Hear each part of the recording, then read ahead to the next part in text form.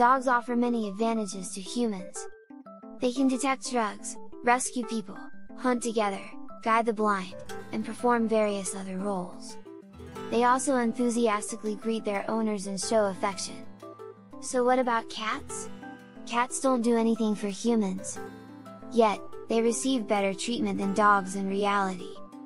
According to a report by the French Federation of Pet Food Manufacturers, FACO, in 2016, the number of pet cats in France reached 13.48 million, surpassing the number of pet dogs, which was 7.34 million.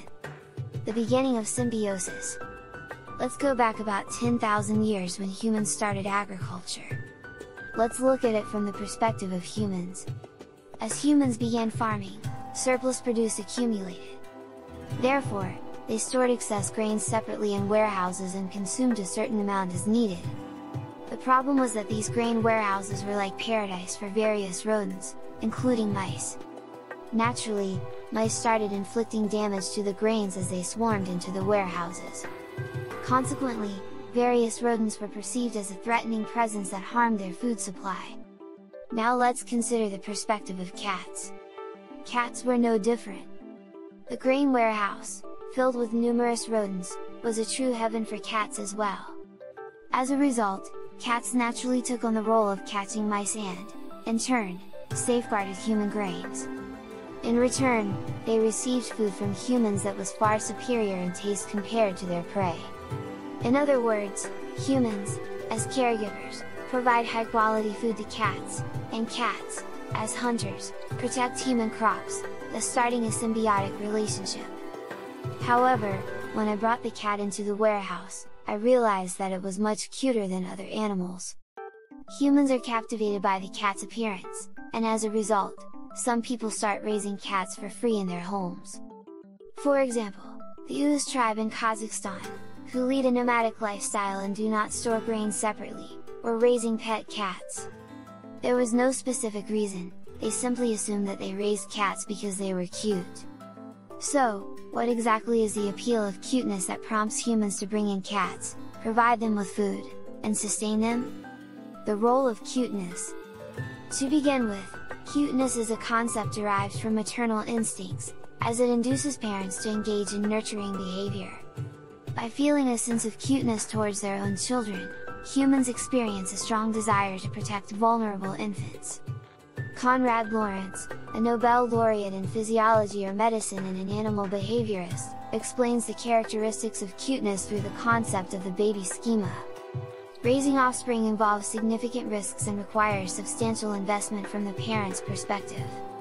Nevertheless, despite these risks, parents are compelled to raise their children successfully so that their genes can be passed on to future generations. As a result, adults develop a preference for cuteness in their offspring, and they evolve to care for babies extremely cautiously, attentively, and affectionately, without expecting anything in return. Let's consider the characteristics that people find cute in babies. Babies have small bodies, large heads, round faces, big eyes, and small noses.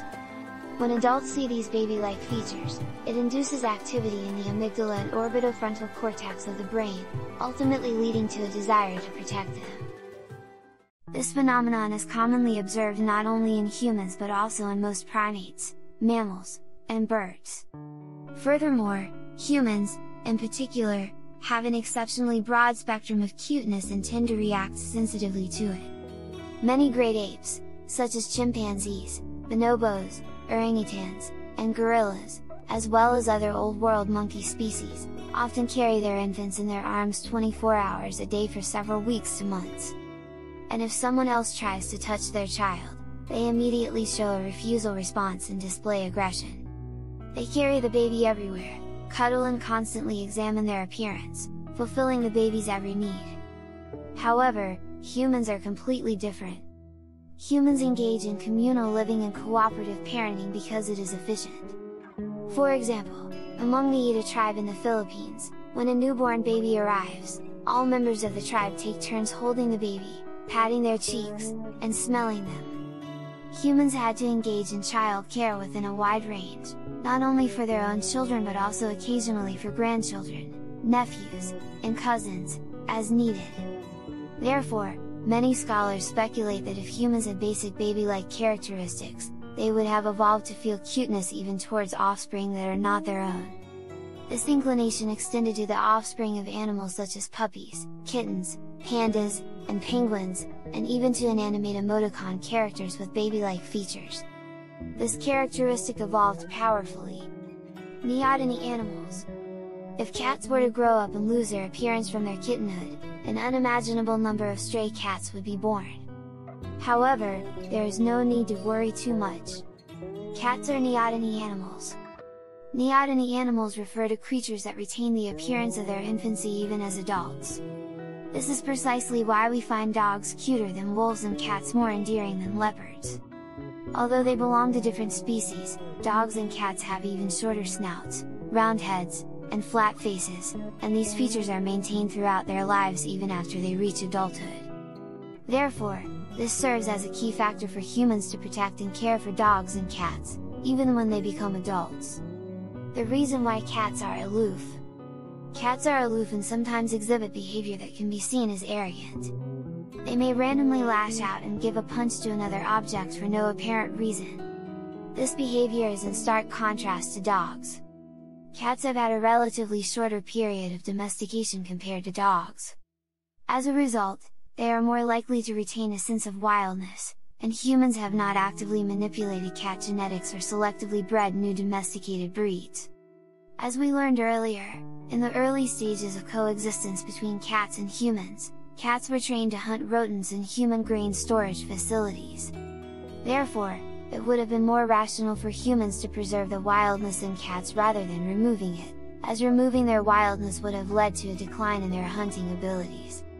Why women prefer cats more.